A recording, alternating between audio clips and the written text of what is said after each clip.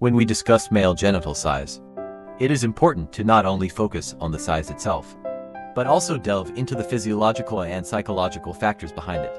Let's take a deeper look at why 18 centimeters men are considered to have certain advantages. First of all, from a physiological point of view, longer genitals imply a larger area of stimulation and a wider contact area, which may result in more intense and extensive stimulation for the woman, thus increasing sexual satisfaction. Certain studies suggest that longer genitals may be more likely to penetrate deeper into a woman during sexual intercourse, thus enhancing the likelihood of deeper stimulation and orgasm. In addition to physical factors, the psychological aspect cannot be ignored. In some cultures, larger genitals are considered a sign of masculinity, boosting a man's self-esteem and self-confidence.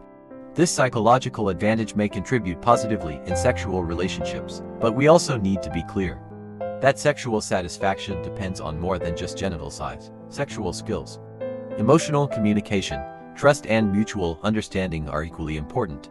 An 18 centimeters man who lacks in these areas may also fail to give his partner a satisfying sex life. Similarly, a smaller sized man with these abilities can give his partner a great sexual experience as well. To summarize, 18 centimeters men are considered to have certain physical and psychological advantages. But this is not absolute. True strength is not only physical, but also lies in inner strength and emotional depth. What is more important in a sexual relationship with a partner is communication, trust and mutual understanding.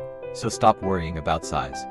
What really matters is to work with your partner to explore a sexual style that suits both of you and create a wonderful sex life.